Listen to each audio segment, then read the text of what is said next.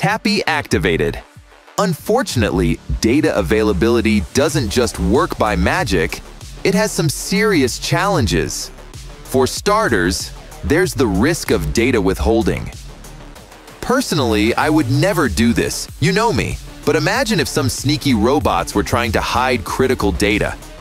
Then, there's the problem of scalability versus security. It's like building a robot that's both lightning fast and ultra safe like me. Balancing these two can make any engineer's hard drive overheat. And then there are technical and infrastructural limitations. Scaling data availability isn't just about improving algorithms.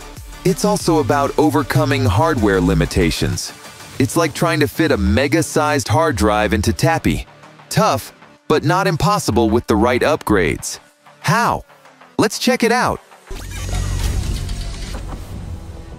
To tackle these challenges, we've got some super cool solutions. First up, we've got data availability layers. These are like specialized storage units that keep blockchain data safe and sound. Next, we've got data availability sampling. This method is like taking random samples of data chunks, so you don't have to download the whole data set. By sampling small parts, nodes can still verify the data without being overwhelmed by the entire data set. And let's not forget the Data Availability Committee. This is a squad of trusted nodes ensuring that data is available when needed. They keep everything running smoothly and make sure you don't end up with a half-baked blockchain. So, let's summarize. Without data availability, the whole blockchain system could end up in a tangled mess, like TapSwapai's crossed wires after a party hard.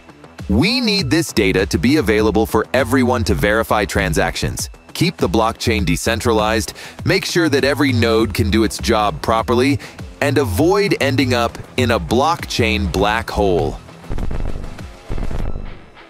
Now that you're a bit more crypto savvy, what should we explore next? Drop your ideas in the comments below, and attention!